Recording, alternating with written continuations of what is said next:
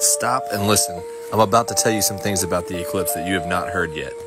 No, I'm not going to talk about how it forms the Aleph or the Tav, or how it goes through all the cities of Nineveh.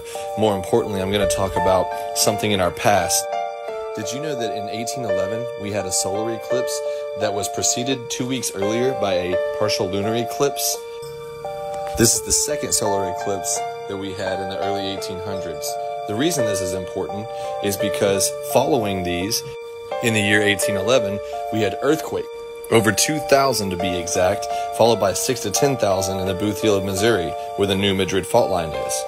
You should pause and read this because you'll see that we had some as strong as 8.8 in the series following the solar eclipse. Here's where it starts to get interesting. It states that the Mississippi River ran backwards for 3 hours, as well as many other earthquake phenomena. I bet you didn't hear about that in history class. Stay with me because this is where it gets interesting. There was sand boils, seismic tar balls, earthquake lights, earthquake smog, thunder, and animal warnings. I suggest you pause and read those to see what was going on. What's really interesting is the earthquake smog. It says the skies turned dark during the earthquakes, so dark that the lighted lamps didn't help, and the air smelled bad, and that it was hard to breathe. I suggest you just pause and read some of the scriptures that I put here before continuing on, because I'm trying to make this as short as possible. Now, I'm sure you know that the Devil Comet will also be visible during the April 8th solar eclipse. What's interesting is there was also a comet that came through during the 1811 solar eclipse.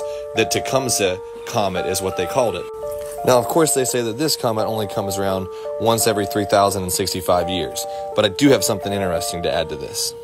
The Devil Comet, or as they call it scientifically, the Pons Brooks, orbits the sun every 71 years. Since we will see it this year in 2024 with the eclipse, we can do a little backwards math, and if you look, it actually goes back to the last time we saw it as the year 1811. Of course, they wouldn't lie to us about history though, right? Remember when I mentioned earlier that the solar eclipse of 1811 was preceded 2 weeks earlier by a lunar eclipse? Well, wouldn't you know it, exactly 2 weeks prior to the April 8th solar eclipse, we will have a lunar eclipse on March 25th. Those earthquakes were called the Great New Madrid earthquakes, and of course we know that the path goes right over the New Madrid fault line for the eclipse of April 8th. Maybe they do have reasoning for stationing National Guard, canceling schools, putting out radiation units. I mean, who knows what's in that earthquake smog that's going to dark out the sky, not to mention how that also ties into more scripture. I know I find it odd that I never heard about any of those crazy things that happened during those earthquakes. You would think that would be a big part of history, knowing that some of these occurrences have happened. Of course, do with this information what you will. I do believe that this also ties in with the city's name Nineveh, the sign of the prophet Jonah, and of course all of the things we see coming through the 40 days that we're going to have to repent. You should read the accounts of the New Madrid earthquakes back in the 1811 and 1812 timeline.